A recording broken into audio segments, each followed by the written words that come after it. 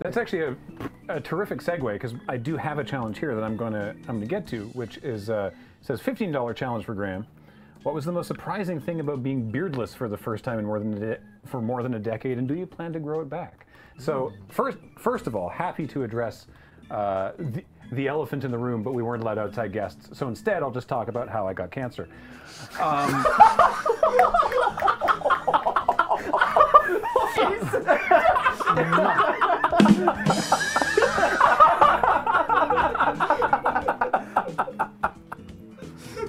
10 out of 10, no notes. Thank you. It's been 15 minutes and my face hurts. You can't do this. Oh, I sure can. Welcome back. So yeah, I've been. I talked about this on Loading Ready Live a while back. There's a YouTube video that I'm sure somebody can link to if you're interested. But yeah, I got diagnosed with non-Hodgkin's lymphoma, which is better than Hodgkin's lymphoma, back in May, and I've been going through chemotherapy. I've actually done what we believe to be my final chemotherapy treatment, and I'm going to be finding out later. We assume everything's going well.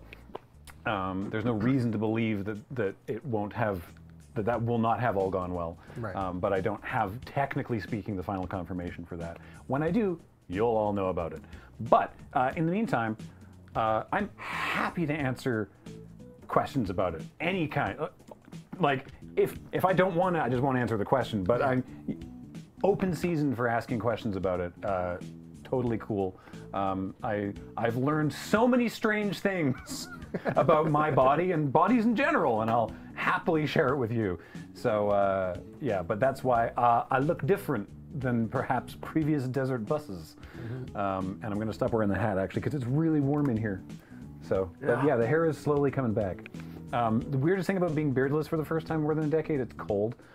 Actually, eating cupcakes is a lot easier now, because stuff doesn't get caught in the mustache. Oh yeah. I appreciate that of all of the foods and things that get stuck in mustache, you went to cupcakes first. You don't, have you not done the secret tech where you... Oh, I love that. Yeah, no, I take it off and make a Yeah. sandwich out of it. Yeah, I still do that, but yeah, just getting stuff, getting food stuck in the beard is a pleasant thing, but I am going to bring the mustache back, because, yeah, I don't...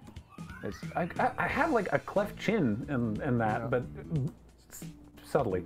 But I prefer the look with the beard. So. Yeah, I was gonna say, you mentioned the mustache. Are you doing the full beard when you bring it back? Yeah, I think so. Yeah, nice. Yeah. It's the mustache.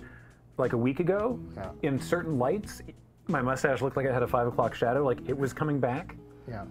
And then it all fell out again, even though it had been like 3 weeks since the chemo. No one understands how this works. I asked the oncologist. I was like, hey. My facial hair is starting to come back, but it's starting to come back white.